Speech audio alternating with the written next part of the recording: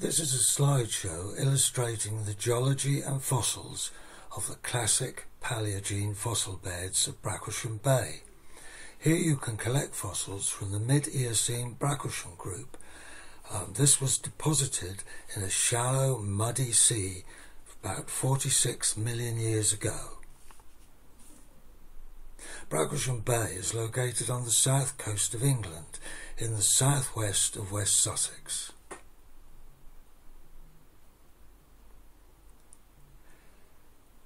Here is a view of the bay. Where are the rocks?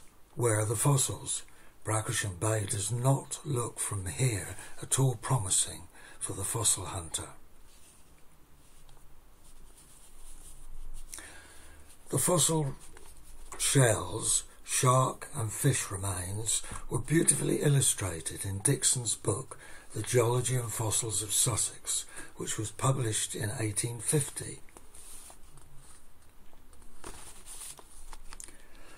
A 100-metre thick sequence of fossil-rich Eocene sand and clay outcrops beneath the beach sand.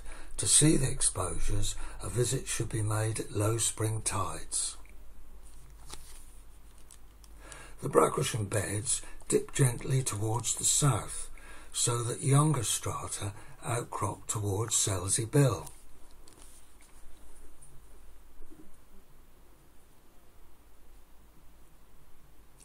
Unfortunately, the foreshore outcrop is usually covered by beach sand, but fossils eroded out of the underlying strata can usually be found in this beach sand and also in the upper beach gravel.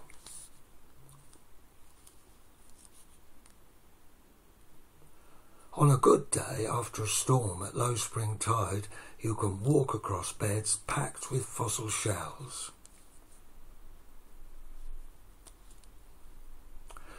The first fossil bed, bed E3, is located about 600 metres southeast of the car park.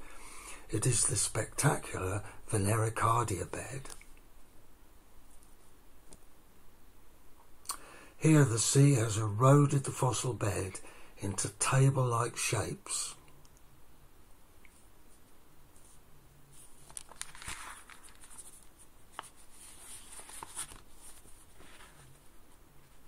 The Venericardia bed is packed with fossil cockle shells, but other shells also occur, although many of them are rather weathered and soft.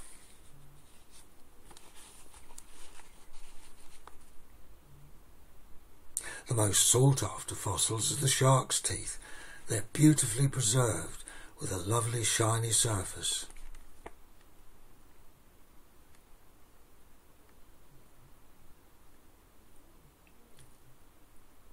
The next bed going southeast is the Torritella bed.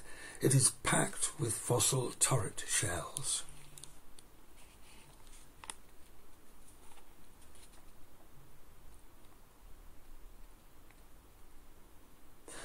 The turret shells tend to lie along one direction. This is because they have been aligned by the sea current at the time they were living on the sea floor.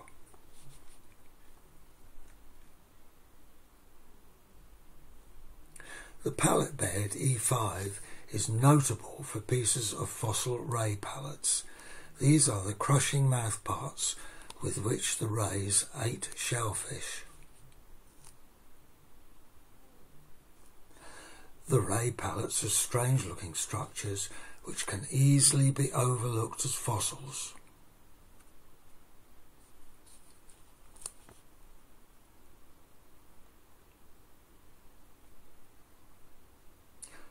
Bed E7 is the nummulite bed. It crops out opposite Sussex Beach Holiday Centre. It is cut across by a clay and gravel-filled quaternary channel. Nummulites have disc-shaped shells. These are about the size of a coin. They are made of tough calcite, so can be found even in the upper beach gravel, where they've been washed out of the fossil beds. A notable fossil from this bed is the coral goniopora, which is attached to black flint pebbles.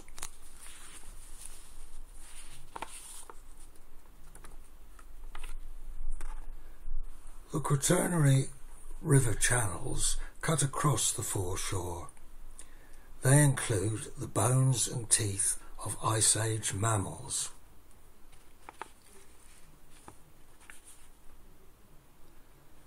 Soft preserved wood and estuarine shells are common within these deposits.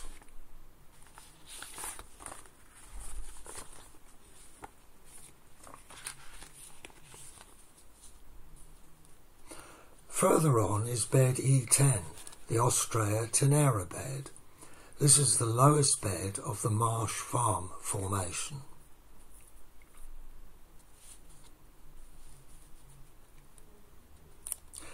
It is packed with fossil oysters, but like many of the fossils, they are rather weathered and soft.